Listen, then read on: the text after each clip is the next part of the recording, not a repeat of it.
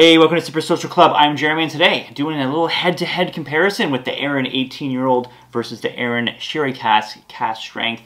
Who's going to win out in age versus ABV? I'll let you know my favorite when I nose them, taste them, and give them a mark.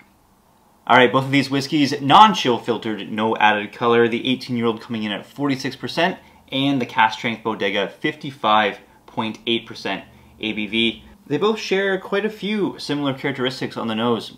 The 18, lots of those plum, like red plum, raisin, you know, the typical sherry notes you get.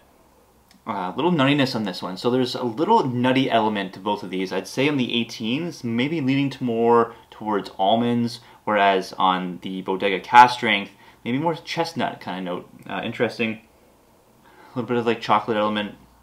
Both of these share that. They share like the dry red fruits you'd expect with sherry casks. Bodega, more intense on the nose, whereas the 18 more approachable, of course. On the Bodega, I'd say maybe like a little bit like cherry element to a little cherry pie filling. Perhaps a little more orange, like a little orange peel note you get on the Bodega that doesn't come in the 18. But pretty similar. Of course, the intensity on the Cask Strength is more as you'd expect, and maybe a little more richer elements on the 18. Let's go palate. The notes that stand out on the 18, chocolate fudge, absolutely through the roof enjoyable as far as that chocolate fudge note in there. That is like a sherry bomb of a note. Absolutely love it. Salted caramel comes through, again that citrus. You get the typical sherry notes, the dry red fruits. You get the dry red fruits with the Bodega as well, but the difference is sharper for sure on the palate, on the finish. Again, that orange characteristic carries over that I don't necessarily get in the 18. And the richness of the 18 isn't necessarily in here. You definitely get more youthful but pungent type of notes. Whereas the 18, much more richer and refined. Of course, as you'd expect with the age difference. There's no age statement on this, although I've read that it's 7 years old. I think one of the websites I read that they're selling this, it did say 7. So if that's the age of this, unconfirmed on the bottle label, but perhaps around 7 years old. So you're looking, you know, definitely a lot younger than, of course, the 18, and the whiskey speaks for itself in that regard. You do get the chocolate elements a little bit in this, but not nearly as much as the 18-year-old. The 18-year-old, that chocolate fudge note is cranked up to 11. Here doesn't really necessitate to like the fudge, but you do get a little like chocolate, milk chocolate.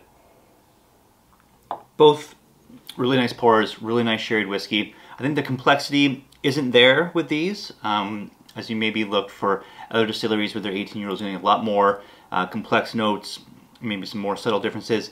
These things kind of just give you the notes you'd expect, but they do it really well. The 18-year-old, favorite of mine for sure. Put this one in my top 5 Scotch whiskeys for beginners because I think it's a great, heavily sherried note with some nice age to it. Not overly complex. You get what you get with this, but just delicious whiskey. Cask Strength, the vibrancy, the attack that this thing delivers on the palate. It's youthful, but it's good.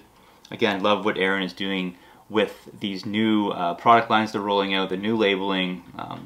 I mean, it's delicious whiskey and it's well priced.